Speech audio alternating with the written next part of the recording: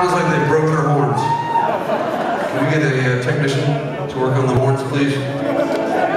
Alright, better luck with the guitarists, and there's many of them. I'm going to start with the man on my left, your right. According to his Wikipedia page, he has played with myself and other people. Let's check!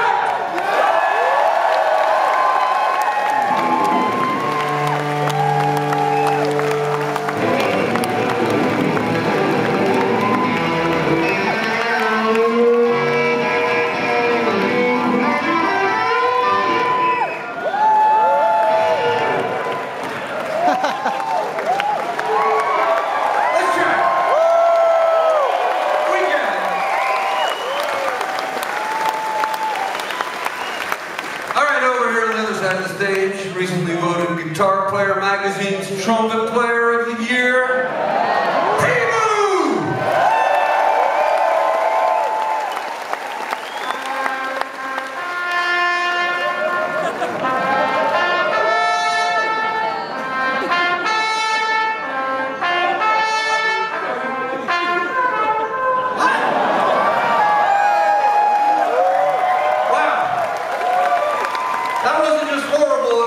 disrespectful.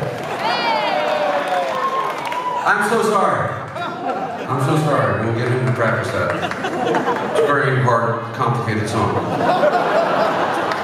Alright, anchoring down the rear of the stage on the electric 4-string bass guitar. The bass guitar! A lot of bass players in the audience. That doesn't happen very often. Some of the older members of the audience might remember his older brothers, Big and Crazy. Introducing to you for the first time in Brighton, the youngest member of the Owl clan, Tiny Owl.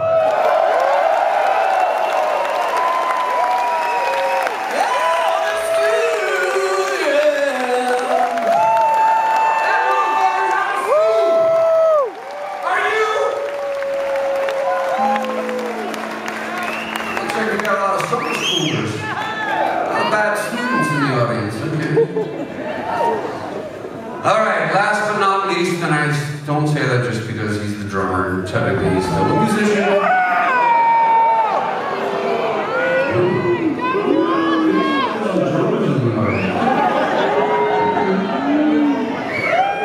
You need musicians when you grow up.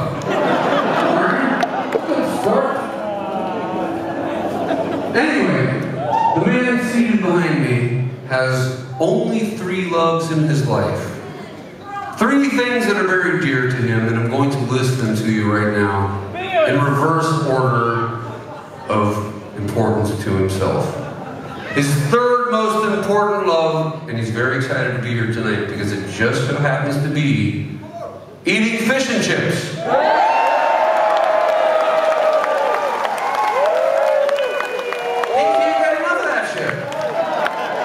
And it's funny because where he comes from, he calls the chips fries. Oh,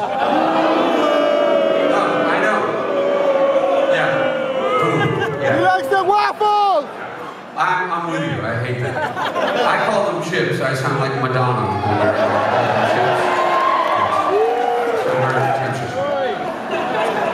Alright, the man behind me's 2nd most important love in the world happens to be watching your local sports team. He loves it. He loves your local sports team.